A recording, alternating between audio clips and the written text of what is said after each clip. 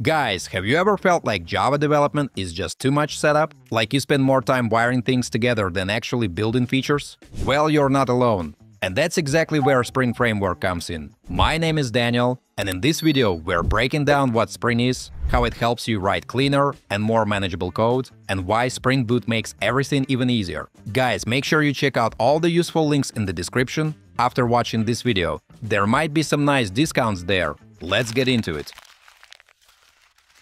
Okay guys, so what exactly is the Spring Framework? Think of it as a comprehensive toolkit for building Java applications. The core idea behind Spring is something called inversion of control, which sounds fancy but is actually pretty simple. Instead of your code creating and managing all the objects it needs, it does that heavy lifting for you.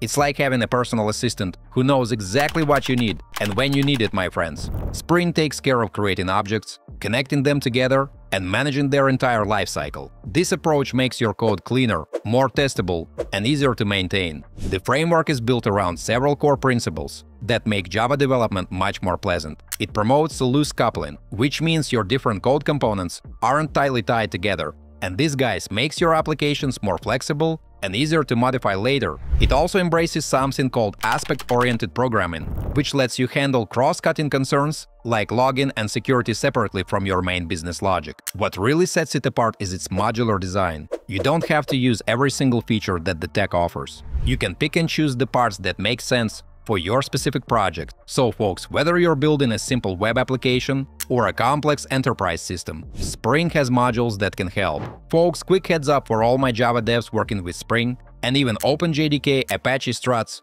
or similar open source projects. So here's a big issue developers run into. What do you do when your apps are running on versions of these projects that have hit end of life? Your apps might still run just fine, but the real danger is that security support is gone for the outdated versions of Spring, OpenJDK, or Hibernate, not to mention Apache Tapestry that you are running. And every day the risk gets worse. Now guys, for a lot of teams, upgrading right away isn't an option. You've got outdated dependencies, limited budgets, you know the drill. That's where Endless Lifecycle Support, or ELS from TaxCare, comes in. Their Endless Lifecycle Support for languages and runtimes offers an entire suite of long-term security support for outdated languages and runtimes, including support for Java-based projects like Spring and OpenJDK, as well as for PHP, Python, and more. They keep sending security patches beyond the end-of-life date, so you can continue using your out-of-support versions. This way, folks, your apps stay protected even if you're not ready to migrate yet.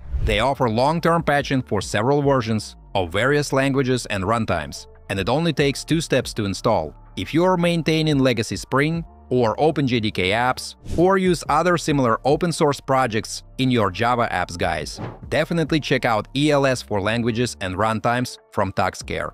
I'll leave a link below so you can explore your options and stay secure. Huge thanks to TaxCare for sponsoring this video. Now let's get back to today's topic. Now, my friends, let's break down the core concepts that make Spring tick.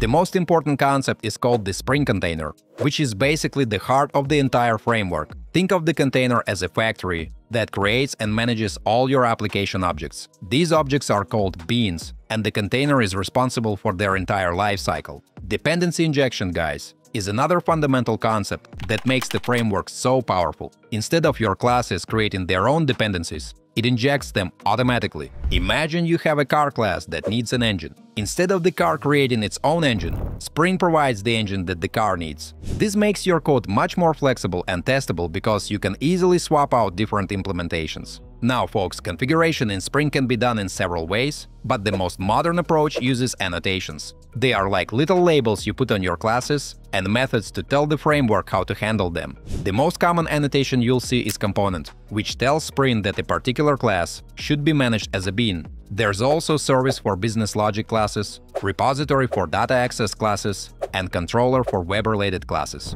The application context is Spring's advanced container that provides additional features beyond basic dependency injection. It handles internationalization, event propagation, and resource loading, among other things. When you guys start a Spring application, the application context boots up and creates all the beans your application needs. Now guys, let's talk about Spring Boot, which is probably what you'll actually use when building Spring applications. It's built on top of the framework, but makes everything much easier to set up and configure. If regular Spring is like building a car from individual parts, Spring Boot is like getting a car that's already assembled and ready to drive. The main advantage of Spring Boot is its auto-configuration feature. Folks, it looks at your project dependencies and automatically configures the framework based on what it finds. If you include a database dependency, it automatically sets up database connectivity. If you include web dependencies, it sets up a web server. This eliminates hours of manual configuration that used to be required with traditional Spring applications. Spring Boot also includes an embedded web server, typically Tomcat, right out of the box. Guys, this means you can run your web applications without having to install and configure a separate server. You just run your application and it starts up with everything you need. This makes development and deployment much simpler. Another great feature of the tech is its starter dependencies. And folks, these are pre-configured dependency bundles that include everything you need for specific types of applications. Want to build a web application? Add the Spring Boot Starter web dependency. Need database access? Add Spring Boot Starter Data JPA. These starters take the guesswork out of choosing compatible dependencies. Guys, before we move on, I try to make my content fun instead of boring. And in return, please like this video and subscribe to my channel if you enjoy the content I make.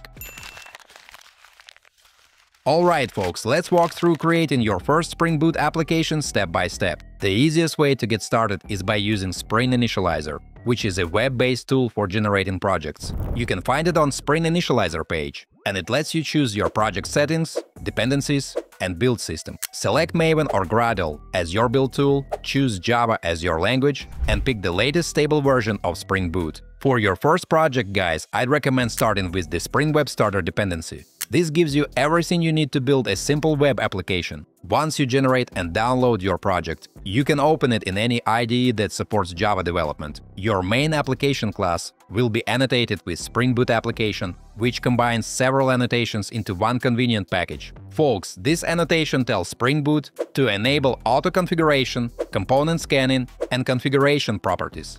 The main method in this class is where your application starts, and it calls Spring Application Run to boot up the entire framework. Creating your first REST endpoint is surprisingly simple. Create a new class, annotate it with REST controller, and add methods annotated with getMapping, postmapping, or other HTTP method annotations. Spring Boot handles all the underlying HTTP processing, JSON serialization, and response generation automatically. You guys just focus on writing your business logic. Dependency injection is a key idea in Spring, so let's simplify it, guys. Say you're building an e-commerce app that sends email notifications. Without dependency injection, your order service would directly create and manage the email service, which tightly connects the two and makes the code harder to manage. With Spring, you define the email service separately, and the framework automatically gives it to the order service when needed. You usually use the auto-wired annotation for this, folks. It makes your code easier to test and more flexible. There are a few ways to inject dependencies. Constructor injection is usually best, while field and setter injection are also options depending on your needs. Spring also lets you control how often a bean is created, like once for the whole app or a new one each time it's used. Testing is super important, my friends, and Spring makes it easy. Thanks to dependency injection, you can mock parts of your app and test your code without needing the whole system to run. The framework's testing tools let you test small parts, like individual classes, or the entire app if needed.